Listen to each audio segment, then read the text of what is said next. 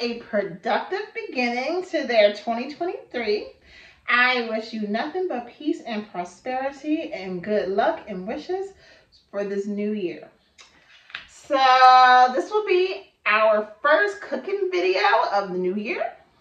I was looking on Pinterest and I saw this delicious recipe for carne asada tacos.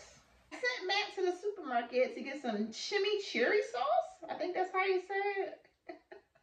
And he came back empty-handed. So I looked up a homemade recipe to try to make the sauce, and I'm going to make it for you right now. Here's all the ingredients you'll need to make your homemade chimichurri sauce.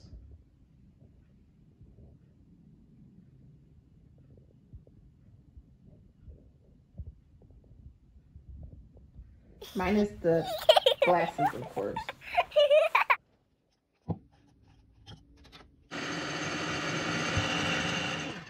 So I chopped up 1 cup of fresh cilantro.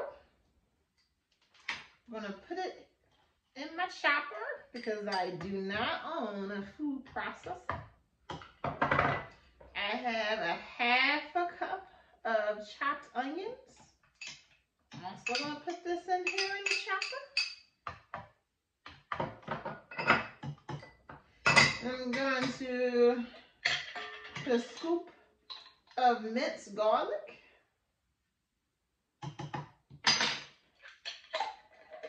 Do you guys think that I have an East Coast accent? My husband says that. And then I'm going to put in a 1/4 cup of red wine vinegar.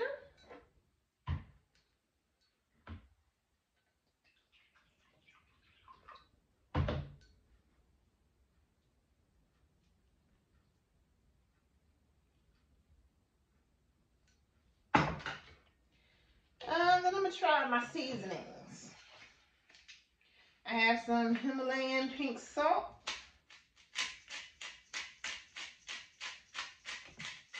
Probably about a teaspoon of that or a tablespoon of that. Yes, I know I'm heavy-handed with the seasonings, always have been.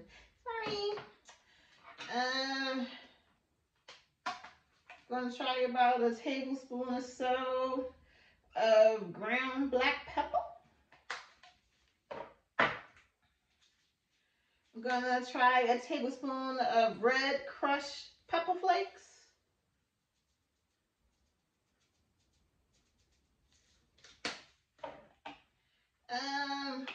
Going to put in some parsley.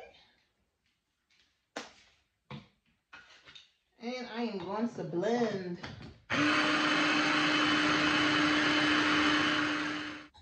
And I need a half a cup of extra virgin olive oil.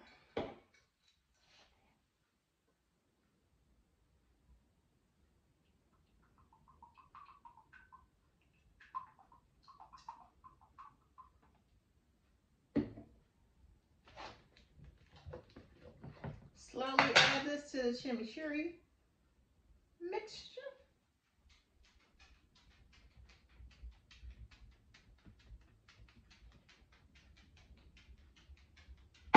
And blend.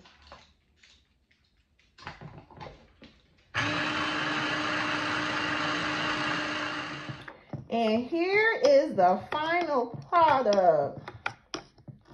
Homemade chimichurri sauce.